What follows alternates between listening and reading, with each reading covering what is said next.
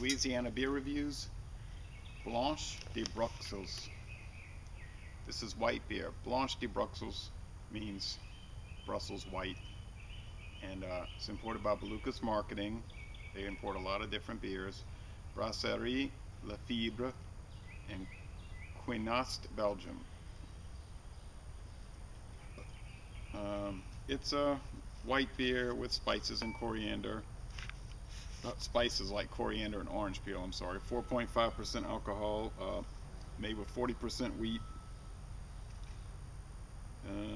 Gets a good rating on Beer Advocate. The bros give it a good score. 55 out of 100 on Rate Beer, 73 out of 100 for the style. It gets an excellent score on the Beer and Me. I've never had it. Bought this at, I think I bought this at Dorgnac's. I'm starting to forget. I get so many different ones from around Metairie. Let's check it out.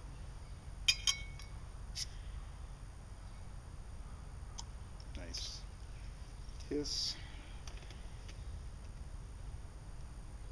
Let's see that. It's a slight breeze from the southeast. I mean, yeah, it's got some smoke.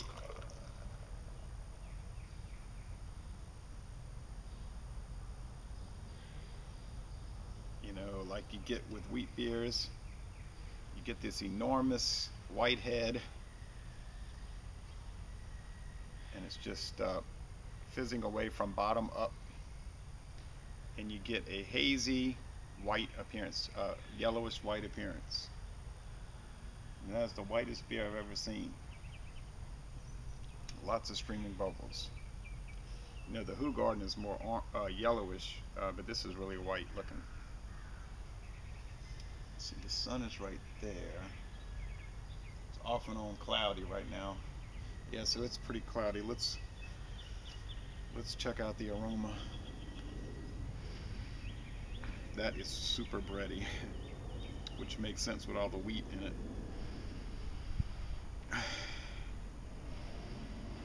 It just smells like that when you open the French bread up.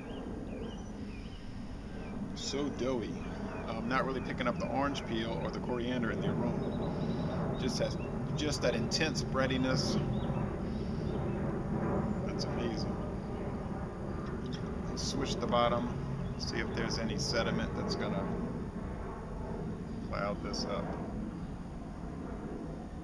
Look at that frothy head.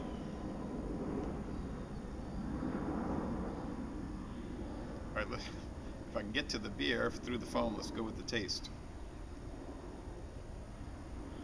Yeah, I think it, let's see. Yeah, it did definitely cloud up. There's a grayish cloud descending, and it's going to get more so once I do the bottom. Let's check out the taste.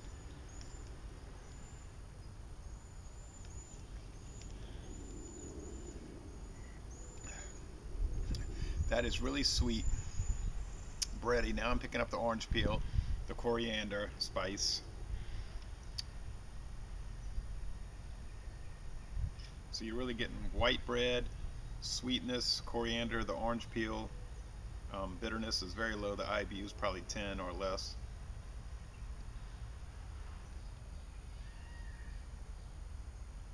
The mouthfeel is medium. It's pretty fluffy. And the finish is mostly dry. And yeah, it's pretty refreshable here in the afternoon, and it's highly drinkable. I would say it's maybe not as good as the Hoegaarden, although that's probably not really. Yeah, there's stuff caked at the bottom. I'll never get that out. It's just different from Hoegaarden. Hoegaarden's got more of an intense orange flavor, I think. Even a lemony flavor in it. The Celis Grand Cru is just over the top with all their intense flavors. Oh yeah, you can see yeasts floating all around. You may not be able to see it, but it's there. But they don't make the Celis Grand Cru anymore. It was that company went out of business, and then Pierre Celis, he died, so he's the man that invented the modern, or brought back the modern Hoegaarden. But I did see that I did see at least one store had some Celis Grand Cru in stock, you know, in back what was left of it. So if you can get it, try it. That's probably the best wheat beer I ever had, or one of them.